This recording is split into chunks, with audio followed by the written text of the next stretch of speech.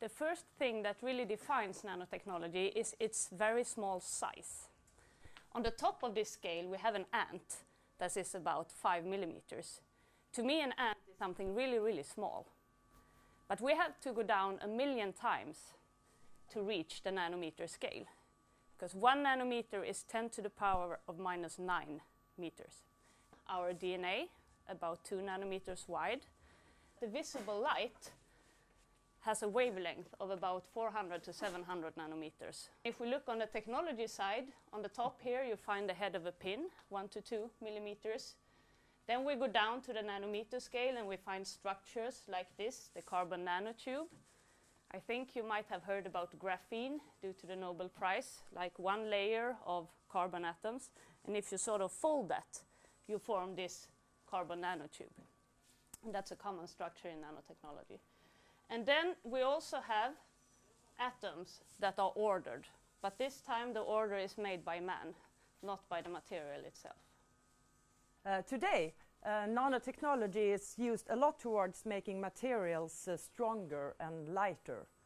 But a lot of research is done towards available and cheap energy, faster computers, long-lasting mobile phone batteries, cheap cleaning of water, detection of diseases, implants, not least in the brain. One could say that basically we envision that with the help of nanotechnology in the future we could be able to save the environment, solve the energy crisis, eradicate diseases and, well, who knows, in the end maybe get eternal life. 2009 the global nanotechnology industry was worth $215 billion. And the prognosis for 2020 is $3,000 billion. 1991, this Japanese gentleman figured out that if you take 2 rods of graphite and you put a high voltage in between them, then actually the molecule structure of graphite changes and turns into this, which is a carbon nanotube. We build up our structures atom layer by atom layer to form what we want. We already have a lot of products on the market with nanotechnology in them. The common definition of nanotechnology is that you need to have at least one dimension that's smaller than 100 nanometers. A lot of parts in our electronics are on the nanometer scale today. And what you see here in these 2 images is surface modifications. So here you see a building where the walls and the glass have been treated, so you have put a specific surface on them that makes them self-cleaning. Well, actually, nanoparticles are not that new.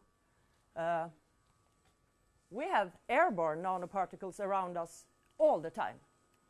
Nature produces huge amounts of nanoparticles. For example, when vegetation releases volatile organic compounds that reacts with ground level ozone. And of course, since the industrialization, humankind has been really good at involuntarily create nanoparticles too. And if you thought that candles was a potent nanoparticle generator, just look at the combustion engine. We have been inspired by nature in some of the nanotechnology applications. We can also look in nature and see this beautiful bird or this fly. And if you see this blue metallic color, you might think, oh, it's a true color. But it's actually structures on the feathers and on the back of these fly on the same scale, so 100 nanometer scale, so that the incoming light is interacting with these structures and only this blue metallic light is reflected. So it is not a color, it's a nanostructure. So this is a gecko, you know, the small animal that can walk on walls and walk in the roof. And people were puzzled for many years, how is this possible? How can the gecko carry its own weight? And they thought maybe it has some sucking device under their feet or something. And when you invented good enough microscopes, you started looking at the gecko feet. And you saw very many small hairs. And on each hair you had even more hairs. So actually it's not complicated why the gecko can walk and carry its own weight. It's just due to very weak van der Waals forces. These are forces acting between anything. So if I hold my finger to my hand, I have these van der Waals forces acting, but I have so few contact points, so I don't really feel the forces.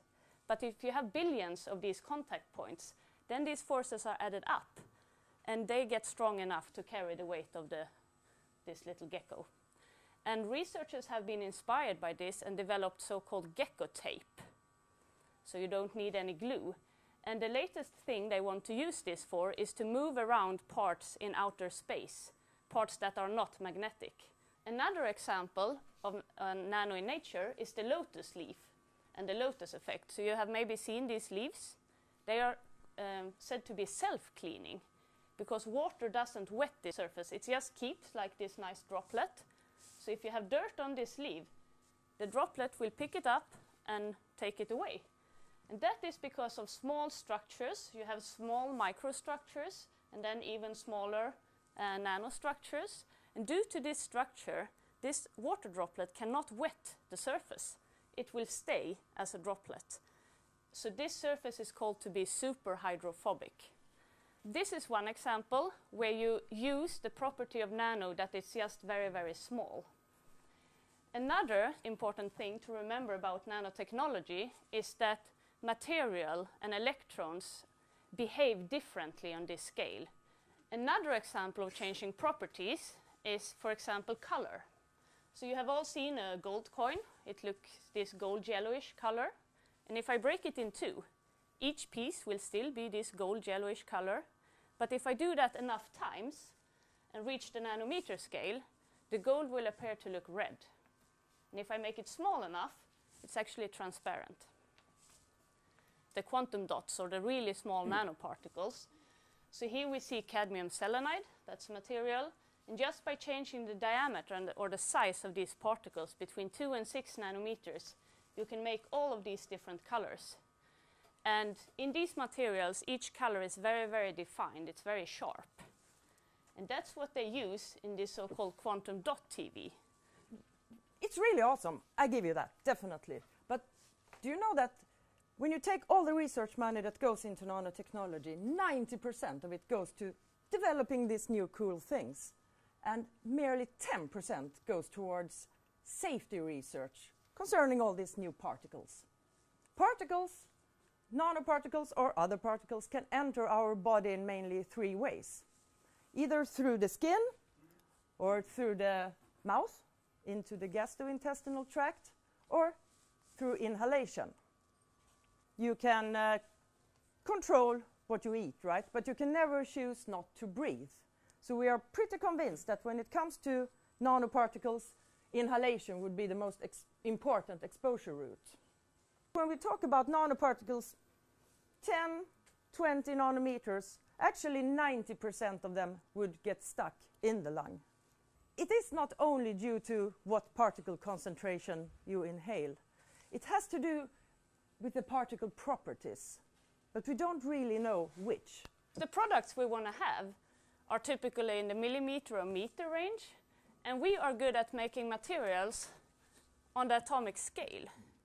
That is a quite big gap, 7 to 9 orders of magnitude to bridge, to actually get these really nice material into products that we can use. And I think this is where it's really important for us researchers to collaborate with companies, because you know how to make stuff on a large scale. And hopefully, Nano can help you with, I think coatings is that's the easiest example I think of when I think about your heat exchangers and what you want to use it for. So I hope we have showed you that nanotechnology, you can provide sensing technologies in coatings, you can have increased heat transfer, you can have hydrophobic properties, self-cleaning properties, and there are probably many more. I'm not sure we can offer eternal life. Not right now. Not right Still. now. But I am sure that you can improve the environment and you can help solving the energy crisis and help eradicate diseases. Engineered nanoparticles today are moving really fast from research and development to large-scale industrial production, which is good, right? So we can take advantage of all that the nanotechnology can offer us. But it also becomes increasingly critical that we understand the toxicity or the toxicological properties of these particles, both for consumer products, for work environment and for ecosystems. Yes, and that's why it's really important already when we design this material to be aware of this so we don't expose ourselves or our environment to potential risks. Agreed? Agreed. Thank you so much.